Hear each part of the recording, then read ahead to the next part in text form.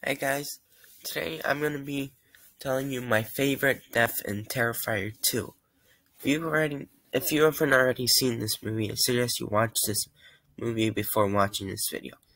Anyway, I'm going to be talking about my favorite kill in Terrifier 2, but I think I already said that. Anyway, it's Ricky, played by Johnath Davis. No, not Jonathan Davis, Johnath Davis.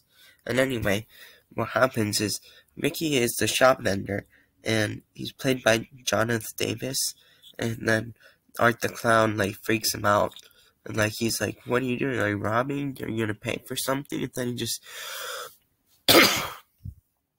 he just gets angry and smashes a bottle over his head, and then uses it to stab him in the eye. And then gets a meat cleaver and completely decapitates him. It's a totally brutal kill.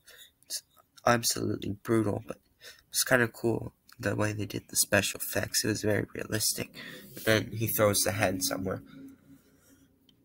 The decapitated head. But yeah, that's my favorite kill in Terrifier 2. It's just a 2 out of 5 movie though anyway, so yeah, bye.